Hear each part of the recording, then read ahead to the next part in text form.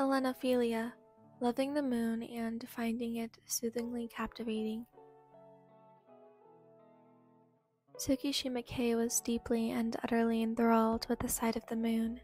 Just catching a glimpse of the frosty, otherworldly object provided him with a spark of jubilation. He would often go out of his way just to grasp even the slightest sight of the moon. Waking up at 5 a.m. was an everyday activity for Kay. Whether it take place during the humid summers or the blustery winters, he didn't care for any aspect of the weather. All he cared for was sighting a small sliver of the moon peeking out from behind the vagrant white collection of water crystals. During the months of summer, Kay would awaken himself and dress himself nicely. He would grab his small, thin blanket, as well as his mint green Polaroid camera. He would quietly vacate his home and make it onto the pale sidewalk. He would drape his unattenuated blanket across his shoulders as his Polaroid camera hung from around his neck. The morning summer breeze would weave through his body and flow about with his blanket. It was almost as if the wind and the blanket were friends, and they were simply dancing around with one another. Kay adored the breeze though. He loved the feeling of the small wisps of air flowing throughout his already messy blonde hair. Kay would invariably walk to the park and sit underneath his favorite cherry blossom tree. He would rest his blanket in the exact same locality, right beside the tree's wooden trunk. His back would lay upon the tree trunk as his eyes would gaze up into the all-too-familiar abyss. His eyes would scan each and every star ever so carefully. Before his golden orbs would reach the luminous moon, his eyes would twinkle and shine as the moon's light would radiate off his compassionate eyes. He would slowly lift his Polaroid, his eyes never withdrawing from the moon. He would delicately place his camera exactly in front of his left eye. He would clench his right eye shut while his left eye stayed open and alert. He would angle and tilt his camera, making sure he captured the most perfect perspective of the scene lying out in front of him. Once he found the exact focus he wanted to keep with him forever, he would snap the picture. He would then lower his camera and open his right eye once again. He would patiently wait for the picture to print out from his camera. When the camera would finish printing out the picture, he would carefully pull it out and take a peek at it. He would either fall in love with the picture and add it to his collection, or he'd shake his head at the flawed picture and repeat the previous process all over again. Soon enough, the summer weather would change, and the crisp winter's air would shift throughout the environment. The cherry blossoms situated from above his head would begin to fall and land in his messy blonde hair. The cherry blossoms would quickly disperse as snow would take over the tree's branches. Clouds would take over the inky sky, concealing the moon behind them. Kay gave it no mind. He would continue his actions and sit in the cold all morning. He would accept the snow that twirled down from the sky and dance throughout his figure. He wouldn't mind the coldness biting at his ears and cheeks, for he very much was keen on the clouds hiding the moon. Although he couldn't ever get a clear image of the moon without it being hidden, the moon's bright rays never failed to light up the clouds. It was a beautiful sight, Kay would admit, the way he could see the ridges and edges of the clouds, and how the clouds faded from a light misty color to a dark and mysterious pigment. His camera captured each and every moment perfectly. He was ever so thankful for that. He thought capturing every enjoyable moment in his life was definitely what he wanted to carry throughout his growth as a person. He would place all of his quintessential photographs in a photo book, making sure no scratches or blemishes made its way onto his captured scenes. The way Kay saw everything, it was like every day was a new awaiting moment to capture the most important infatuation of his. He never devised to spend his life any other way.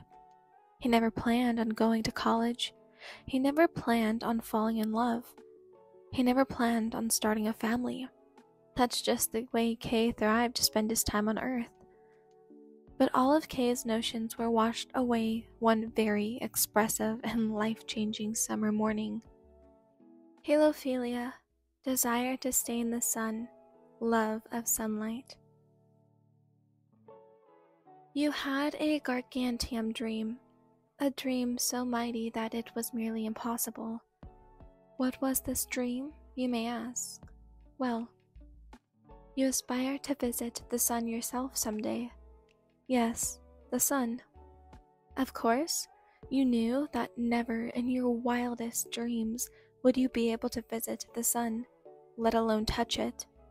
Although your dream is the most impossible ambition, you don't let that carry you down. You think if you can't ever touch your passion, why not capture it? So that's exactly what you did. You simply went out one day and bought yourself a professional digital camera. You made it your mission to take the most heartwarming and meaningful photographs you could. Lucky for you, you found a small park near your apartment. You unquestionably knew that it was the perfect spot for you. So after days of planning, you woke up early one summer morning. You collected your backpack and filled it to the brim with supplies. You stuffed a small, fluffy blanket, some snacks, a scrapbook, and of course, your never-used-before camera. You ventured out into the morning brisk air and walked up and down the pasty sidewalks, your face bright with excitement and your eyes scanning your dim surroundings in curiosity. You pondered what this blessed day would bring upon you. When you made it to the park, you took a brief pause to scrutinize the new environment. You found a tall cherry blossom tree standing tall and proud in the middle of the minuscule park. Without one doubt crawling through your mind, you knew that would be the spot you would visit every morning at exactly 6 a.m. sharp. Your feet carried your body over toward the colossal tree before coming upon it. As you were about to place your backpack down onto the ripe grass, you heard a loud click, noticing right away that it was the sound of a camera. Your head whipped around in curiosity.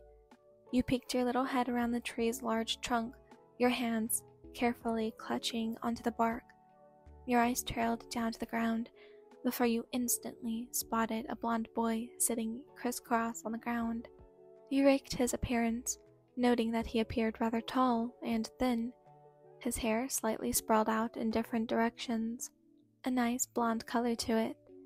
You also didn't fail to notice the Polaroid in his hands, as well as a few very well thought out photographs nestled into the blanket beneath him. Thinking he was one of the most beautiful people you had ever seen, you discreetly pulled your camera out of your bag. You crouched down, your feet aggressively gripping the ground.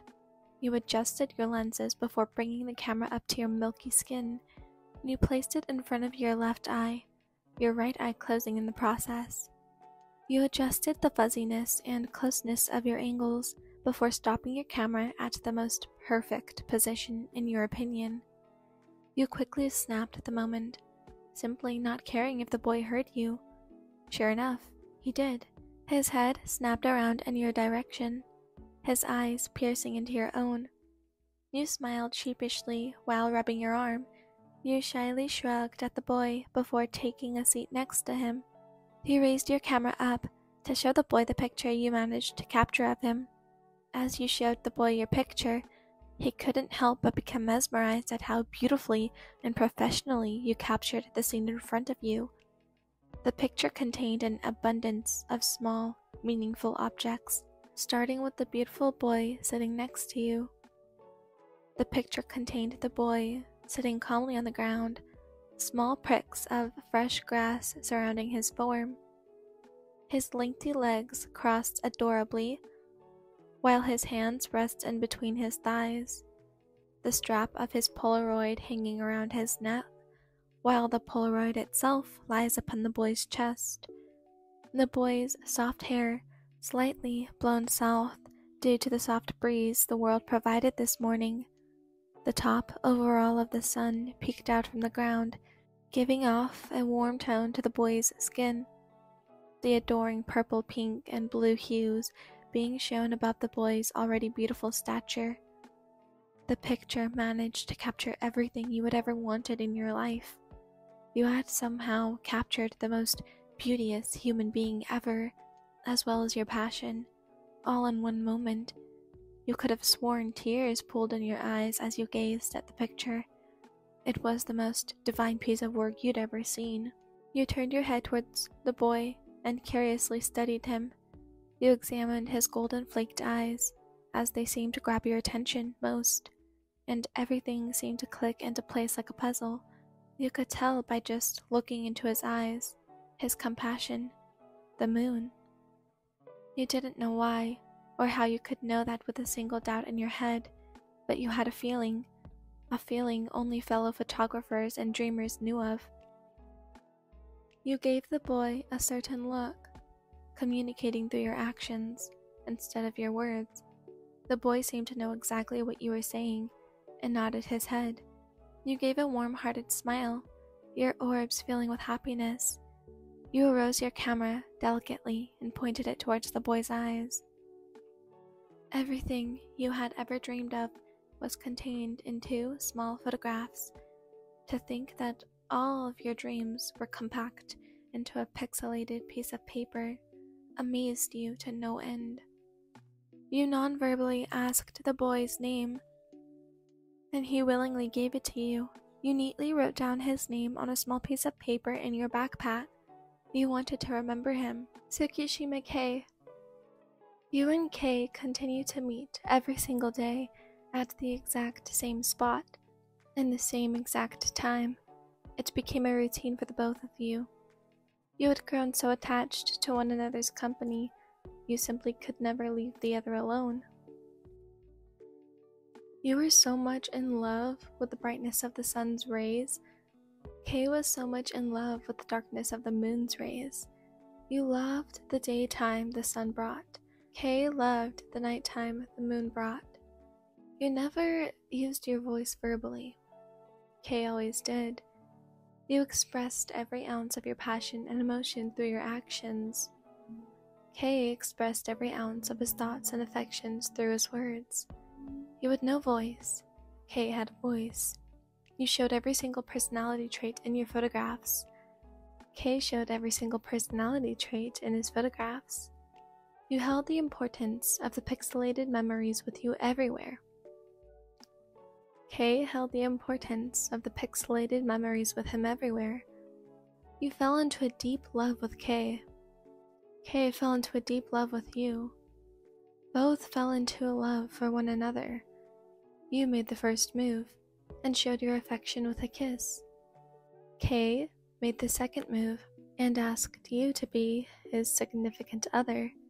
You more than happily obliged with a nod of your head. Kei smiled for the first time in 8 years. It was then you told Kei you literally had no voice. It was then Kei's rare appearing smile turned back into a menacing frown. It was then Kei became aware of why you never used your voice. It was then Kei finally began to realize why your pictures held so much more of a story than his. The both of you never actually knew the true beauty of having a passion until you came upon each other. You realized just how important it is to have a passion, and even more so, how much more important it is to capture every moment you possibly can while you are still on Earth. Because you never know when you just might lose something more important to you than yourself. You were his sunlight, and he was your moonlight. But tragically, the sunlight from Kei's life was slowly diminished until there was almost nothing left of it. But for he still had a small portion of sunlight with him for the rest of his remaining years, because he and his sunlight had made rational decisions to capture every moment of their life together. All of your passion, all of your hard work, all of your thoughts had paid off in the end, as when the moon needed even the smallest amount of sunlight, he was always guaranteed a quantity of it. Hi everyone, I know you all deserve an explanation, and I assure you I have a rational explanation of why I've been gone. Anyways, I recorded like the beginning of the story like 3 weeks ago, and then like the other half didn't like it didn't record, so like I had like okay, bye everyone.